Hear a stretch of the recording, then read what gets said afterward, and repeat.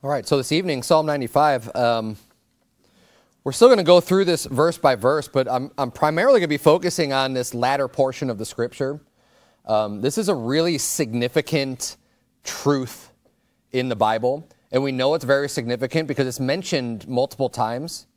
And this is one of those things as we get into this, I just want to make note of and just maybe call your attention to. As you're reading the Bible, sometimes you read through stories and kind of read over things, and you'll read it and not necessarily always get the significance of how important some of the stories really are, especially in the Old Testament. So we're going to go back and look tonight. I'm going to go through this, like I said, verse by verse. But as I mentioned, this whole Psalm 95 has one main theme, but that latter portion is how this psalm culminates, and for very good reason. And we're going to go back and look at Numbers 14 a little bit later and see the events that are being referred to here in Psalm 95. And then, of course, this is referenced again in Hebrews 3 and 4. And that's where we're going to spend the majority of our time tonight, is really kind of focusing on this latter portion. But let's look at this real quickly. I'm kind of going to go a little bit faster than I normally would through these first few verses.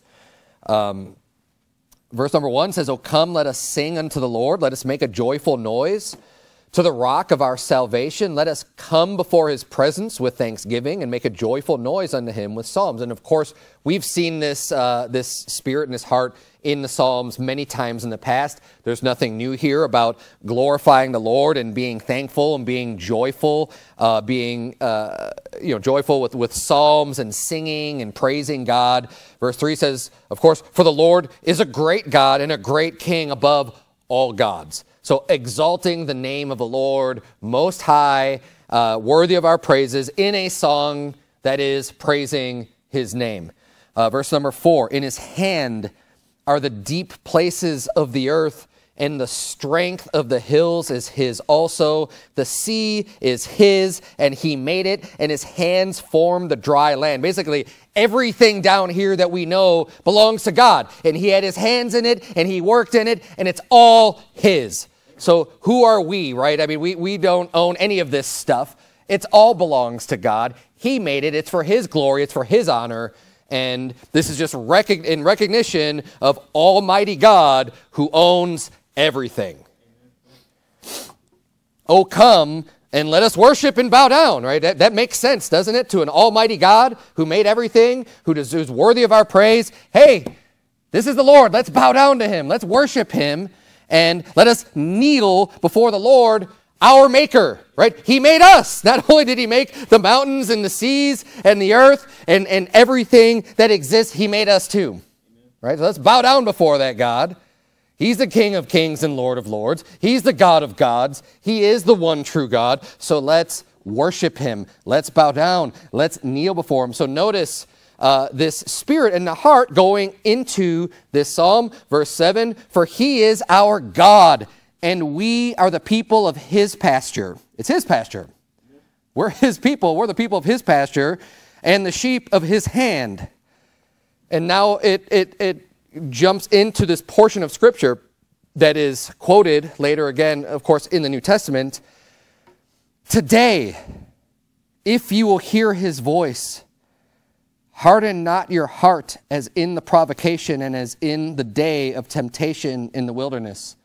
And this starts off now with an entreaty to others, right? So he said, hey, let's worship the Lord. Let's bow down before God. God's awesome. God's mighty. God's worthy of our praise. Let's just, we love the Lord. We're going to worship him. We're going to praise him, right? And look, to all of you else that maybe don't have the same attitude, today, if you will hear his voice, right? Faith cometh by hearing, and hearing by what? The word of God. Amen. If you will hear his voice, harden not your heart. Don't harden your heart towards God. You hear his voice. Keep your heart humble. Keep it soft. Keep it open to the Lord. Don't harden that heart as in the provocation. And what is a provocation? It's when someone provokes. Right? You think about someone who might be trying to make you angry at them or trying to pick a fight with someone. What are they going to do? They're going to try to provoke you. They're going to say things to you. They're going to belittle you. They're going to mock you. They might push you. They might do, that's all provocation. And we're going to look at the provocation of the children of Israel that specifically is being referenced here. So he's saying, don't harden your heart like the people in the provocation did. It says, and as in the day of temptation in the wilderness, when your fathers tempted me, proved me, and saw my work. So he's saying, the previous generation, your fathers back in the wilderness, and like I said, we're going to look at this reference. They tempted me. They tried me. They proved me. They didn't believe me, and they were testing me and testing whether or not what I would say is true, whether I'm got, When your father tempted me and saw my work, and don't forget, they saw his work too. Because this same generation, as we'll see, this is the same generation that was led out of Egypt. This is the same generation that saw all the plagues come upon Pharaoh and upon his household and upon all Egypt. They're the ones that walked through the midst of the Red Sea with the waters up on each side. They're the ones that saw these great miracles. They're the ones that were led through the wilderness, and God provided for them every step of the way. And these are the same ones then that still rejected and didn't have the faith that they needed to enter the promised land. Verse 10, 40 years long was I grieved with this generation and said, it is a people that do err in their heart, and they have not known my ways, unto whom I swear in my wrath that they should not enter into my rest. And this is an extremely significant doctrine. I mean, this is a salvation doctrine. This is something that is very important, and we know this for the fact of it being referenced multiple times in Scripture. So when we see certain events and certain things being brought up over and over and over again, it should cause us to do deeper studies and really dig into those things that much more. Because God's highlighting to us the importance of these passages. And I want to point this out too in verse 10. And look, these are hopefully passages that ring really familiar to you. If you read your Bible out, especially in the New Testament, you read through Hebrews, these are things that it's like over and over and over again. Maybe they're even preached frequently. But look at verse number 10, and kind of halfway through it says, it is a people that do err in their heart. So he's talking about the people. He's not bringing up all of the sins that they've committed, as in, it's not a people that's all this fornication and stealing and this other wickedness. What is this all about here? What is he pointing to? They err in their heart. They've got a heart problem. And of course they're sinners, but this is, what is the big deal here? They're in error, and they're in error in their heart. It's a big problem in their heart. Why? Because they didn't have the faith in the Lord. They're continually doubting and questioning and just not trusting God. That is a heart problem. That is a serious heart problem. It says, and they have not known my ways. They don't even know me. They don't know my ways. And because of this, that's why he swore in his wrath, you're not entering into my rest. And Hebrews covers this really thoroughly. But let's go back to Numbers chapter 14.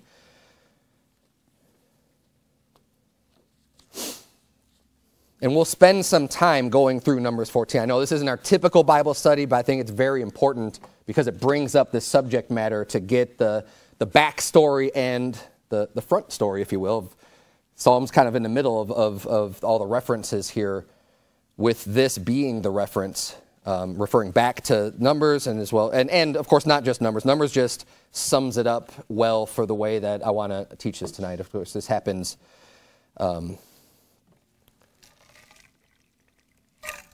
This is accounted in other books as well. So we're going to start reading verse number 1, Numbers 14. The Bible reads, and all the congregation lifted up their voice and cried, and the people wept that night. Now, in Numbers 13 records the spies being sent out to spy out the land, right? So this is when the children of Israel have come out of Egypt. And they traveled a little bit around, and God didn't bring them to the war right away, because the Bible says that he didn't think they were ready for that yet. Like as soon as they came out of Egypt, he didn't just bring them to fight immediately. So he took them around a little bit and then brought them in. when they were going to and they were supposed to be going into the promised land. This is prior to the 40 years that they spent in the wilderness. It's because of this event that they did spend 40 years walking around the wilderness. So they were supposed to have just been able to enter the promised land at this point. And at this point in the previous chapter, they send out these spies. It's one head of each tribe. So the 12 tribes, there's 12 men that went in to spy out the land. So all they were doing is gathering some intelligence, going in and kind of spying out the land and checking it out and seeing, okay, we're going to make a plan of attack. Here's this city, here's this city, here's the land. And just to get their bearings, right? I mean, they'd never been to this place before. And when it was brought up to Moses, he's like, yeah, it's a good idea. Let's send some people in and check it out. And then, of course, when they came back, they said, hey, yeah, the land's great. It's a land that flows with milk and honey. You know, it's just, they brought back some grapes and they're just like, check out this big grapevine and like all these, you know, it's really fruitful, really bountiful, awesome place, great land. God didn't lie about that. In fact, God didn't lie about anything. But 10 of them were scared and started then planting the seeds of doubt and fear in the minds of the people. Because they're like, oh man, but their cities are defensed. You know, they've got walls going real high. They've got chariots. They've got giants there. And we're like grasshoppers in their sight. And these guys are so big and they're big warriors. And there's no way we're going to be able to defeat these people. And they get all the people then doubting, fearing. And it gets to the point to where, and we'll read this here in Numbers 14, where they're ready to go back into Egypt. God delivered them out of Egypt. And now they're ready to go back. Like they made it just to that point. And they're just like, no. Of course, two of the spies, Caleb and Joshua, were like, no, let's do this. Hey, God's with us. These people are nothing, right? God's going to give us this just like he promised to. Let's be strong for the Lord. Let's go. Let's fight. Let's go. Let's go and do it. But no, the people got too scared off of the bad report. Okay, and this is a provocation, but let's start reading here in verse number 1. The Bible says, and all the congregation lifted up their voice and cried, and the people wept that night. And all the children of Israel murmured against Moses and against Aaron. So all the people now are complaining and murmuring and talking smack about Moses and Aaron is what's going on. And the whole congregation said unto them, would God that we had died in the land of Egypt, or would God we had died in this wilderness. Like, it just would have been better for us to just have died. It's pretty extreme, if you ask me. I don't know. I mean, like, but it's very dramatic, but it shows how hopeless they are too. Like, they just, I mean, you have zero faith that God's gonna see you through this. I mean, if you're that hopeless to say, man, I wish we just would have died already. Verse 3, and wherefore hath the Lord brought us in unto this land? To fall by the sword, that our wives and our children should be a prey. So they're saying, this is even worse. Like, that's why it would have been better for us just to have died. But now it's like these guys are going to come. It's going to be a brutal death. They're going to kill us. And who knows what's going to happen to our wives and our children. You know, like this is terrible. Why, we should have just died. Were it not better for us to return? And so now they're starting to think, like, isn't it just better for us to just go back? I mean, then we don't have to face such a slaughter. We don't have to worry about our families. Let's just go back to Egypt and see if we can square things away with Pharaoh. Right? Maybe we could work out a deal, cut a deal, say, hey, we're coming back. We're sorry. Verse 4, and they said one to another, let us make a captain and let us return into Egypt. I mean, they're serious about this. They're serious about this. They're saying, we don't like the leadership. We don't like Moses. We're going to make a new captain. Someone else is going to lead us and lead us back into Egypt. What a scary state of affairs to be in, because we know, again, not just, for two levels. One, just the surface level, like, dude, you were they were like, you had these serious taskmasters over you, and you were hating life every day. And you want to go back to that? But then, of course, too, there's also the spiritual implications of this, where they're just completely rejecting God's plan. They're rejecting God's leadership. They're rejecting all of God's promises. They're rejecting all of that to return to filth, right? It's like a dog returning to his vomit again. It's like, look, you've been delivered from this stuff and now you want to turn back? You want to go back to that? What's wrong with you?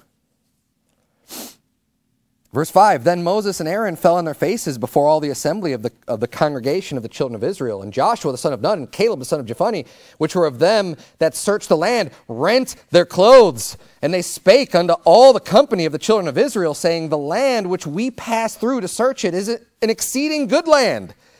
If the Lord delight in us, then he will bring us into this land, and give it us a land which floweth with milk and honey. Only rebel not ye against the Lord, neither fear ye the people of the land. For they are bread for us. Their defense is departed from them, and the Lord is with us. Fear them not. But all, look at this, but all the congregation bade stone them with stones. I mean, they're saying, God's with us. I mean, this is a good land. God's going to deliver them. You have nothing to fear. Don't fear them. And don't rebel against the word of the Lord. And their answer to that, we want to kill you. We're going to stone you with stones and we're going back into Egypt. We don't like this. This isn't what we thought it was going to be. This isn't all it's cracked up to be. We want to go back. That's the hardening of the heart.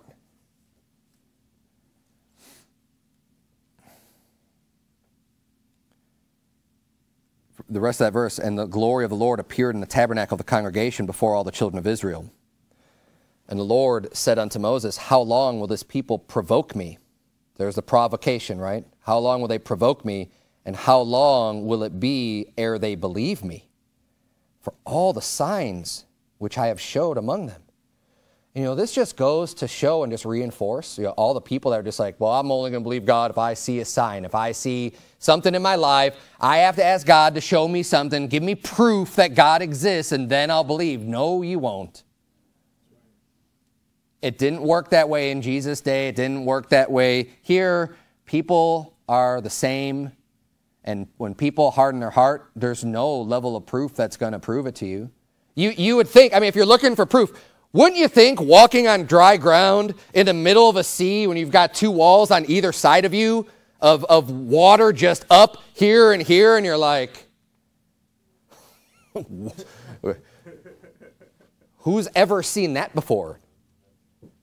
I mean, yeah, we got the aquarium and you can go through a plastic tunnel, but it's not quite the same thing, right? But I mean, imagine that happening without the plastic.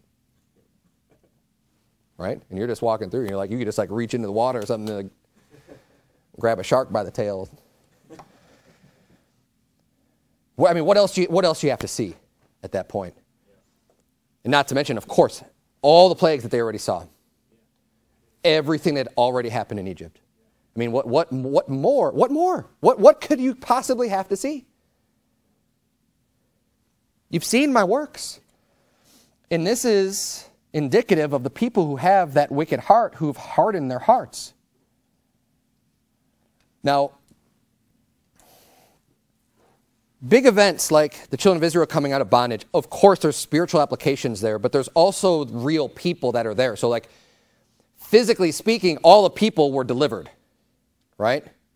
Physically speaking, those who put the blood of the lamb on their door, they didn't lose their firstborn son. Right? And all of these are pictures and representations and awesome pictures of salvation, of Jesus' blood, of all these different things. But at the end of the day, too, the people there was definitely some people who came out of Egypt that were not actually saved, like born again saved. But they followed I mean, what are they going to do? Stay behind by themselves, right? Of course, so they're going to follow along with the rest of the children of Israel, and they're going to go out. And it doesn't mean they were saving their heart, but if the picture is salvation. But so what we're seeing here is another picture, is that, you know, it's kind of like you could lead a horse to water, but you can't make him drink. Okay? They've seen everything they could. They were delivered, in one sense, coming out of Egypt, but they didn't have the faith in their heart. They were able to get away from some of the bondage. They were able to get away from that stuff, but they still didn't trust God. They weren't trusting in the Lord. And this is the very reason, the very thing that keeps them out of the promised land. Because what they're literally about to do is enter the promised land. Enter the land of Canaan. They're going to enter this land of God. I've got this place for you. I've got this all set up. This is going to be your land. This is going to be your inheritance. And again, of course, this is symbolic of a better promise, a better promised land, the new Jerusalem, the heavenly Jerusalem, our eternal inheritance, right? But this is still a picture of that. And this is showing, hey, you're not trusting me. You don't have faith. And this is showing us also a people who have seen the signs, they've heard the words, and they've hardened their heart. And at that point, I mean, they're willing to kill Moses, who freed them from slavery, who did no evil, no ill will against them at all. And time again, entreats for their sake. Even when they hate him, he still entreats, as we're going to see even in this passage. They want to kill him, and he wants to save them. And this heart and the spirit is no different than the heart and the spirit of the Pharisees that wanted to kill Jesus. They had seen the miracles. They heard the truth. They knew about it. They couldn't deny any of it. But their heart was hardened. They didn't believe. And they want to kill the righteous. This is the reprobate heart. This is the heart that gets, they harden their heart, as Pharaoh did. And then they get to the point where God will then harden their heart. And here, the result of their provocation, the result of their error in their heart is, okay, now you're never entering the promised land. This is the point. This is the point of no return for these people. Because then God finally gets fed up and he says, that's it. Now, you're going to wander in the wilderness until the last of you that are rejecting me, the last of you that are not believing me, are going to fall dead in this wilderness. And then, hey, your children, we'll bring them into this promised land. The ones that you're all worried about, you thought something was going to happen, they are going to see this promised land, but you're not. Not happening for you.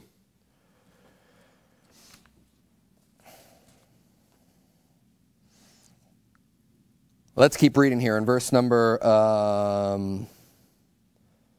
12. I will smite them with the pestilence and disinherit them, and will make of thee a greater nation and mightier than they. And Moses said unto the Lord, then the Egyptians shall hear it, for thou broughtest up this people in thy might from among them. And they will tell it to the inhabitants of this land, for they have heard that thou, Lord, art among this people, that thou, Lord, art seen face to face, and that thy cloud standeth over them, and that thou goest before them by daytime in a pillar of cloud and in a pillar of fire by night. Now if thou shalt kill all this people as one man, then the nations which have heard the fame of thee will speak, saying, because the Lord was not able to bring this people into the land which he sware unto them, therefore he hath slain them in the wilderness. So Moses makes the argument to the Lord, saying, if you do this, God, if you kill all this people, because God's just like, I'm willing to just wipe them all out, we'll start fresh with you. We'll just, because he's going to keep his promise, he has to keep his promise. He's going to keep his promise he made to Abraham. So there's no doubt that would be kept still. There's a way to still do that. And just say, okay, you know what, these guys, done with them. But Moses entreats for the people and just say, but Lord, if you do this, everyone's going to hear. Everyone's already heard what you've done. Everyone's already heard how you brought your people out and you promised them into this land. And the Canaanites, they heard about this because we're headed their way. Everyone around us knows what's going on here. And if you kill all them, they're going to just say, see, and they're going to mock your name, Lord, and they're going to bring down your glory and say that you weren't able to bring them into the promised land. So don't kill them all here, because it's gonna do a disservice to your name in the world. There's a greater good of God's name not being trashed, is what Moses is trying to treat the Lord with. He's not defending these people as being some great people, like, oh no, you don't understand. You don't understand. Really in their heart, they're good people. He's not making that argument. He's not making that claim. He's saying, God, we want your name to be glorified in all the earth. So if you go this route, that then they're going to have an opportunity to speak evil against your name. So this is the way that he's framed. But he is also entreating to defend the people as well. But he's not using their goodness and their good works as a reason at all for God not to kill him. Verse 17, and now I beseech thee, let the power of my Lord be great, according as thou hast spoken, saying, the Lord is long-suffering and of great mercy, forgiving iniquity and transgression, and by no means clearing the guilty, visiting the iniquity of the fathers upon the children unto the third and fourth generation. Pardon, I beseech thee, the iniquity of this people, according unto the greatness of thy mercy, and as thou hast forgiven this people from Egypt even until now. And the Lord said, I have pardoned according to thy word. But as truly as I live, all the earth shall be filled with the glory of the Lord. Because all those men which have seen my glory and my miracles, which I did in Egypt and in the wilderness, and have tempted me, now these 10 times, and have not hearkened to my voice, surely they shall not see the land which I swear unto their fathers, neither shall any of them that provoked me see it. But my servant Caleb, because he had another spirit with him, and hath followed me fully, him will I bring into the land whereinto he went, and his seed shall possess it. So the forgiveness they receive here is that God doesn't destroy them immediately. He says they're still going to die in the wilderness, but he's pardoning this iniquity right now so that he doesn't just wipe them off the earth and just destroy them right here. Right? So he's granting them that. And he's showing mercy and long-suffering by allowing them to continue, and he's hearing Moses' entreaty. And look, if there isn't, all throughout Scripture, isn't this another great reason to pray? Amen. To seek and ask God for things? Moses is entreating the Lord for the people, and for very good reason. And he's using God's will that his name would be glorified throughout the earth as supporting why his request should be granted. He's praying properly. So just as I preach on Sunday about getting your prayers answered, he's doing it right. He's humble before the Lord. Of course, he's respecting God and still trying to pray according to the will of God, but also out of love and compassion for other people and trying to save and intercede, all of it. It's all good, and God hears the prayer. And God, as we see in many other places as well in Scripture, it talks about God repenting. God changes his mind after hearing from people on this earth. People praying, and specifically Moses does that probably more often than most, where he's able to commune with the Lord and entreat God, and God will hear him and sometimes change his mind, as he did exactly in this very situation. Verse number 25, now the Amalekites and Canaanites dwelt in the valley. Tomorrow turn you and get you into the wilderness by the way of the Red Sea. And the Lord spake unto Moses and unto Aaron, saying, how long shall I bear with this evil congregation, which murmur against me?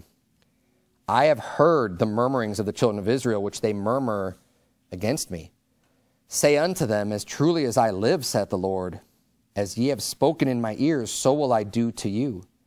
Your carcasses shall fall in this wilderness, and all that were numbered of you, according to your whole number, from 20 years old and upward, which have murmured against me. Doubtless ye shall not come into the land, concerning which I swear to make you dwell therein, save Caleb the son of Jephunneh and Joshua the son of Nun. But your little ones, which ye said should be a prey, them will I bring in, and they shall know the land which ye have despised. But as for you, your carcasses, they shall fall in this wilderness, and your children shall wander in the wilderness 40 years and bear your whoredoms until your carcasses be wasted in the wilderness. And notice here, again, the impact of sin upon other people. Their children aren't the ones responsible for their parents that were in sin and not having faith in God. But this is what happens when you want to get away from trusting the Lord and not follow his ways and just go off and do your own thing and say, no, I like Egypt. I just want to go into Egypt. I just want to live in the world. I want to be like the world. I want to go back to the world, and that's where I want to live my life. You know what? That's going to impact your children.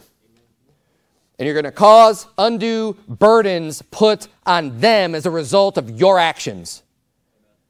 They're the ones that are denying the Lord, the parents. They're the ones that are rejecting God and rejecting the man of God and just wanting to go back, kill these guys, let's go back into Egypt. And now, as a result, now their children have to wander around in the wilderness. Now the children just have to wait until that previous generation dies off before they can enter into that promised land. Verse 34, after the number of the days in which ye searched the land, even 40 days, each day for a year shall ye bear your iniquities, even 40 years, and ye shall know my breach of promise. So, if you're wondering why is it 40 years? Well, one, because it needs to be long enough for the generations of the people to die off. So he's making it long enough. But of course, he's able to make sure that happens expediently, and as expediently as he wants to, because he's the Lord. But he specifically numbers it. It says, you know what? You were out spying out that land for 40 days. 40 days you were in that promised land. And you saw how good it was. And you saw it was everything I promised. You were checking it out. So now you got 40 years before you could go back in there. Verse 35, I, the Lord, have said, I will surely do it unto all this evil congregation that are gathered together against me. In this wilderness they shall be consumed, and there they shall die. And the men which Moses sent to search the land, who returned and made all the congregation to murmur against him, by bringing up a slander upon the land, even those men that did bring up the evil report upon the land, died by the plague before the Lord. But Joshua the son of Nun and Caleb the son of Jephunneh, which were of the men that went to search the land, lived still. So basically everything that God said came to pass. Now turn, if you would, to Hebrews chapter 3. Hebrews chapter 3.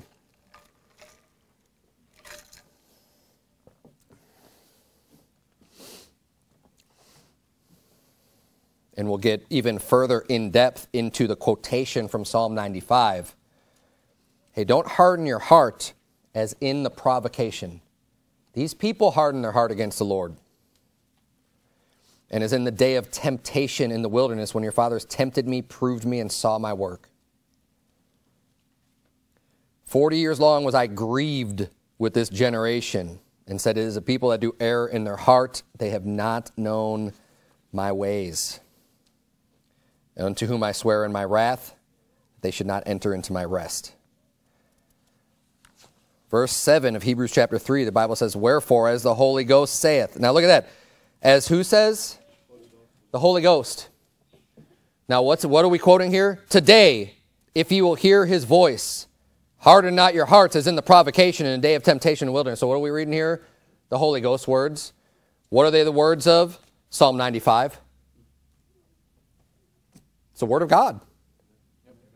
It's not just the words of the psalmist. It's the word of God. It's as it is in truth, the word of God.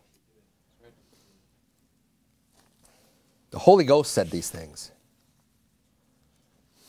Verse 9, when your fathers tempted me, proved me, and saw my works 40 years, wherefore I was grieved with that generation, and said, they do always err in their heart, and they have not known my ways, so I swear in my wrath, they shall not enter into my rest. Verse 12 now. We're going to get some further teaching and expounding on this passage in the New Testament. Take heed, brethren, lest there be in any of you an evil heart of unbelief in departing from the living God.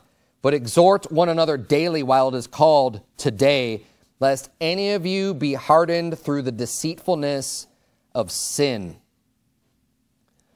For we are made partakers of Christ, if we hold the beginning of our confidence steadfast unto the end.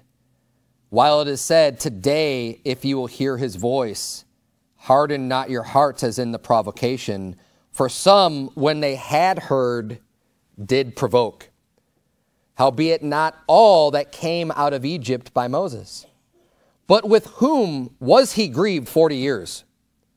Was it not with them that had sinned, whose carcasses fell in the wilderness? And to whom sware he that they should not enter into his rest?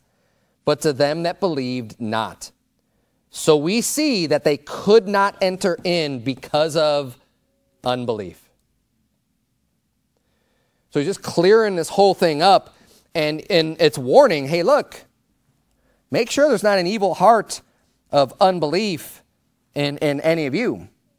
Make sure that there's not some unbeliever, and check yourself and exhort one another daily, lest you be hardened through the deceitfulness of sin.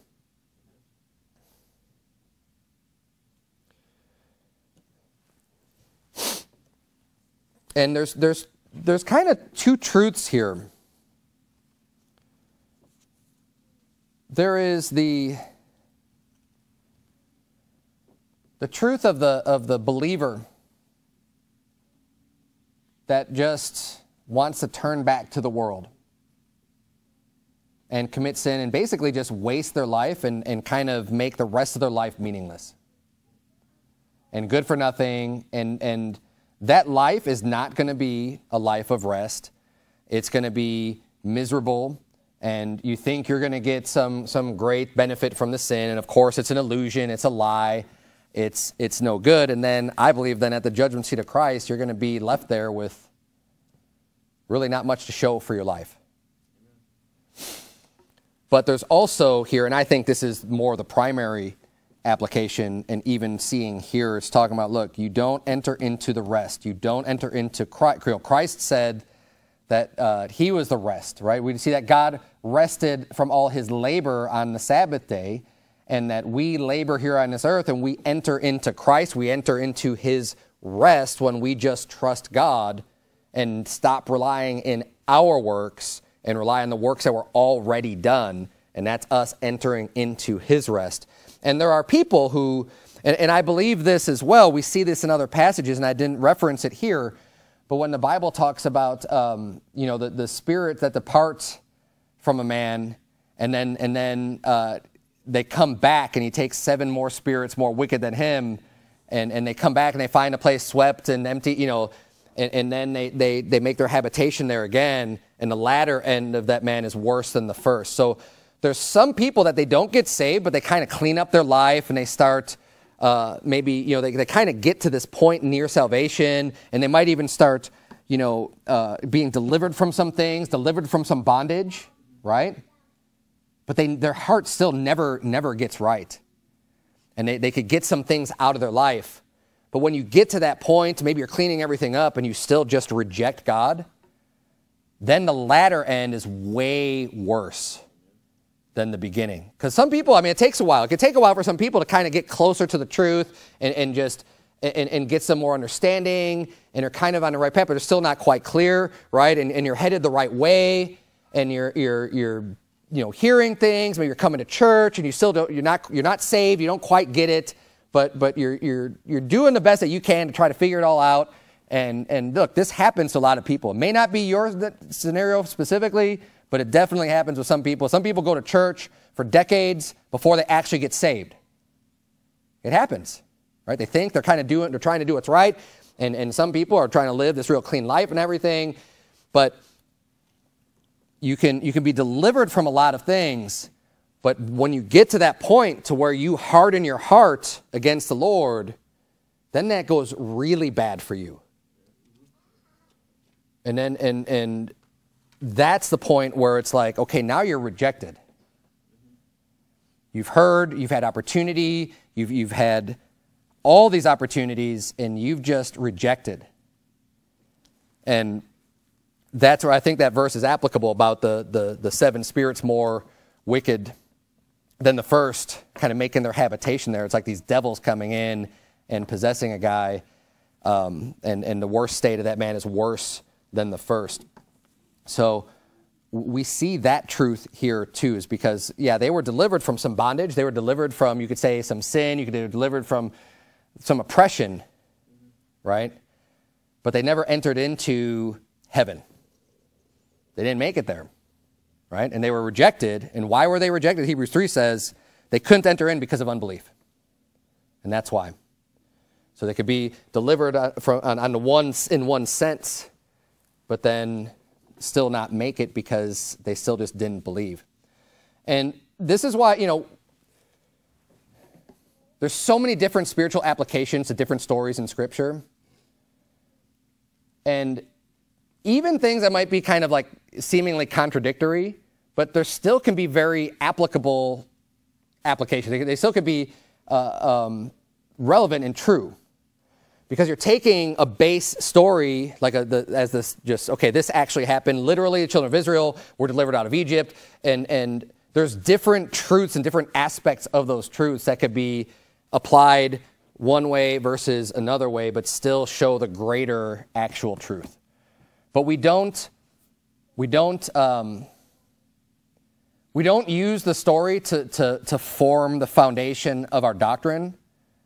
We form the foundation of our doctrine on the clear teaching and statements of the Bible, and then we see the imagery and we see these truths presented in these stories, right? So we could see the depth of God's word after we get past. First, we see, okay, look, here's God's law. Okay, here's these real clear statements. Okay, here's all of this stuff that just spells out very thoroughly, very clearly, salvation's by grace, it's not of works, all these things that are real fundamental doctrines, real basic stuff.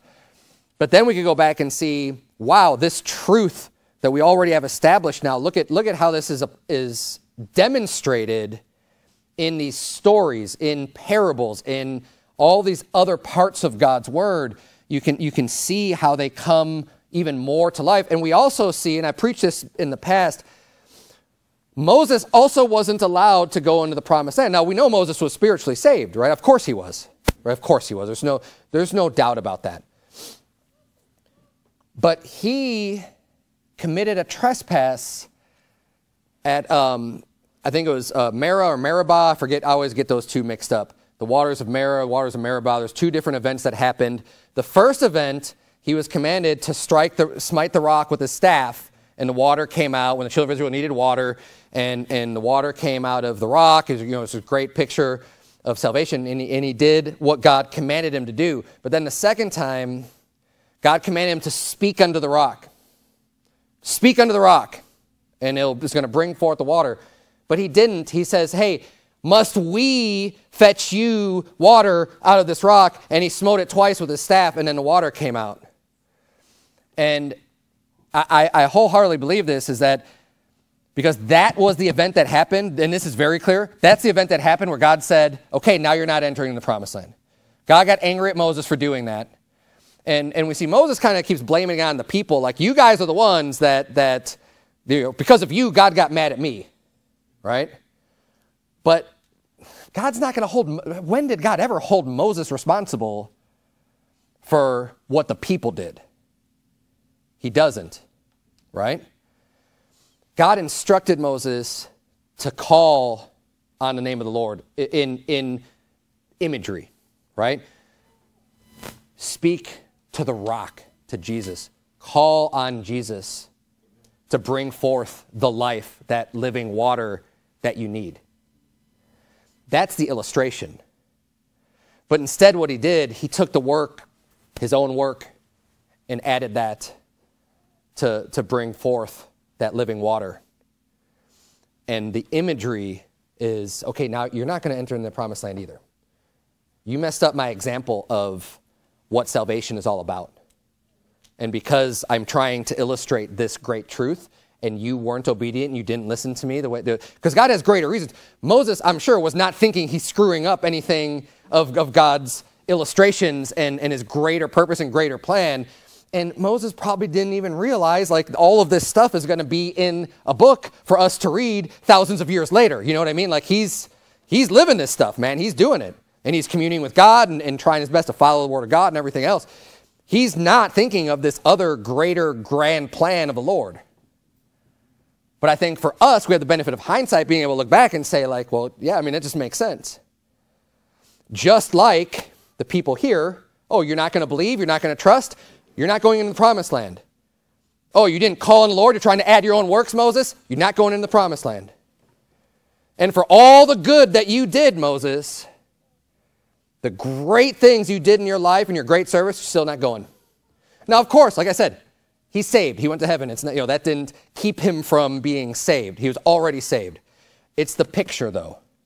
It's the representation. So to make that be driven home, that's why God said, okay, now you're not doing it. You're not making it. And Aaron didn't either. Right? And Aaron was right there with Moses. And he said, what must we fetch water for you out of this rock?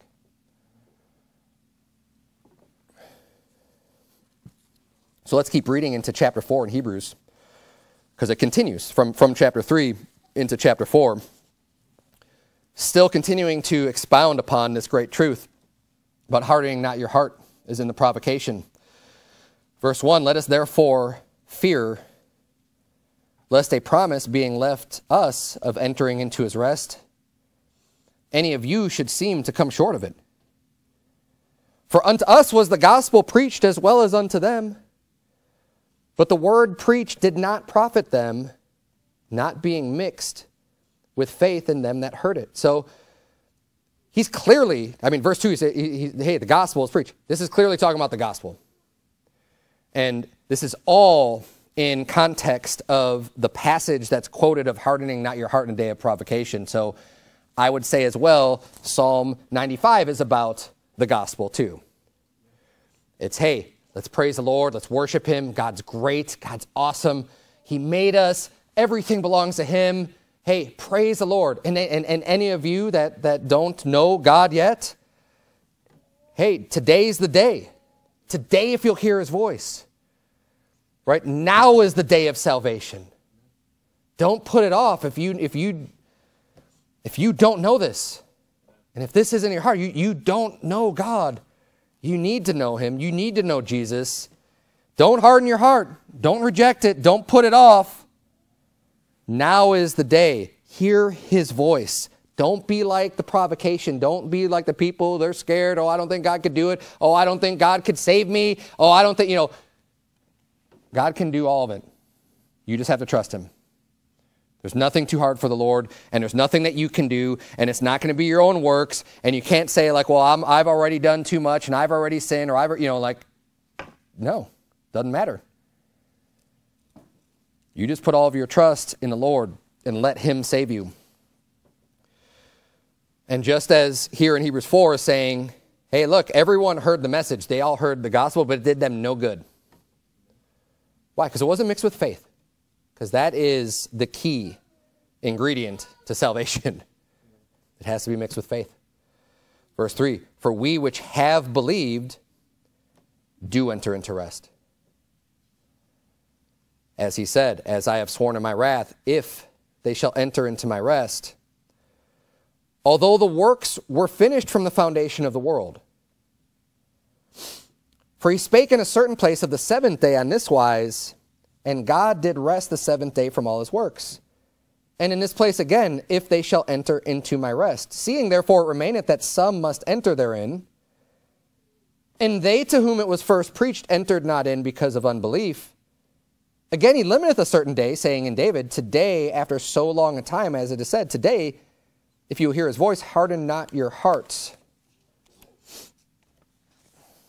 For if Jesus had given them rest, then would he not afterward have spoken of another day? There remaineth therefore a rest to the people of God. For he that is entered into his rest, he also hath ceased from his own works, as God did from his. Let us labor therefore to enter into that rest, lest any man fall after the same example of unbelief. So what's also being explained here in Hebrews 4 is that the rest isn't just the physically entering into that promised land, right? Like they did end up going there. It says there's still another day that's being referenced here. Even David's talking about this other. David's from in the land is talking about this rest, right? So there is a rest to the people of God. The rest isn't the physical land of Israel that they were inheriting. It is salvation. It is the new Jerusalem. It's the heavenly Jerusalem. It's that heavenly home. It's that heavenly inheritance. It's salvation, where we are relying on all of the works of God, on everything that God has done. I mean, they had to rely on God to defeat the enemies for them. They had to rely on God for all of it. They had to rely on God to get them there. That God fed them and provided for them all the way through, and they had to just trust him to do all of that. They couldn't have done that all on their own. There was way too many of them to support themselves in the wilderness. There's way too many of them to get there just completely all on their own by chance and not having supplies and not having planned and not, done this stuff. They just had to walk by faith. And God is able to provide, and God was able to provide. And he says, look, there is a rest to the people of God. And everyone who is entered into the rest, they've ceased from their own works. Now, what that means is you've ceased from your own works in your heart. Because, of course, they're still working. That's why he says in verse 11, hey, let us labor, therefore. Like, wait, but I thought we're in his rest, so we don't have to work anymore. No, you're not trusting in your works. You're not relying on your work. You've ceased from your own works in order to enter into his rest. It's just nothing to do with me. It's all about him.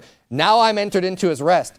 But now, because I know this, and I've already, in a sense, entered into his rest because I'm saved, right? And I've stopped relying on myself for salvation. Hey, now let's get to work. Hey, now let's labor. Why? Because we don't want any man to fall after the same example of unbelief.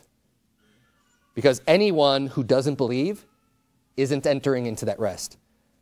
Every unbeliever, none of them can make it into the promised land. And we don't want to see it happen. So let's work.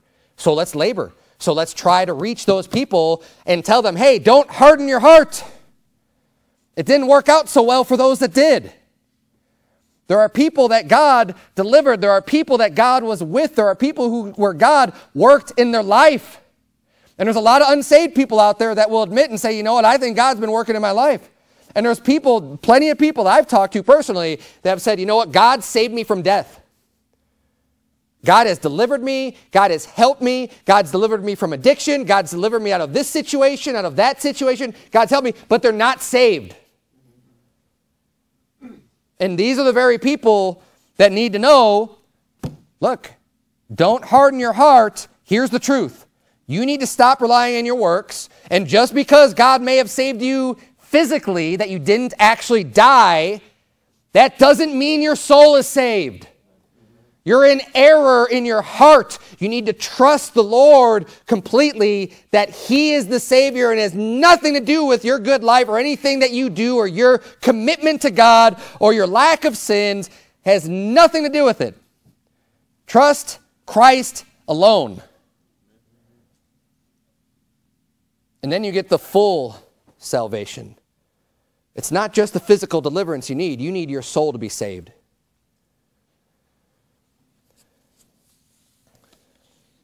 Great truths here. And I'm sure oftentimes you can read through, and especially if you haven't read through the Bible very many times, you're going to read through Numbers 14. And you'll read the story. It's an interesting story, right? It's going to grab your attention. You're going to be following along and eating it up. But at first, you'll probably not pick up all of the other implications that are there in this story. These other greater truths. And you know what? And maybe you did, and all it goes open after you, then amen. But here's what I'm saying. This one is still more obvious, but this is also extremely important. This is also referenced many times in the Scripture. And what I'll submit to you is that there's plenty of other places in Scripture that aren't quite as easily identifiable as this, but nonetheless have great spiritual truths hidden in the stories themselves. So consider that when you're reading your Bible, to really think and absorb and meditate on the Word of God. That's why memorization's great.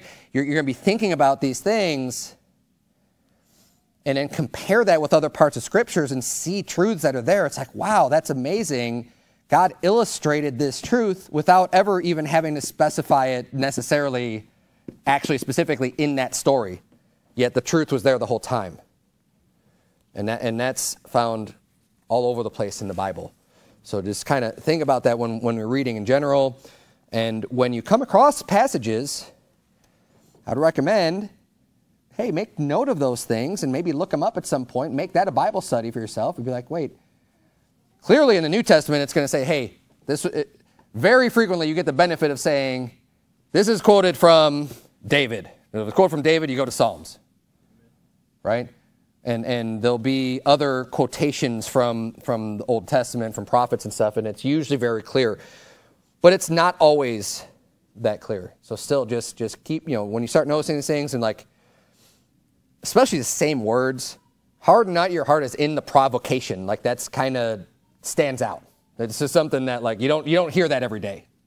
And that's not a phrase you're going to see over and over again in the Bible. You only see it a few times. So when you come across those passages where it's like, hey, I think I've heard this before, I read this before, make note of that and then study it out, because you'll probably find some really awesome truths there tucked away in those scriptures. But anyways, let's bow our heads, have a word of prayer. Dear Lord, thank you so much for loving us. We thank you for saving us. We thank you for the rest that you provide to us, for the promised land.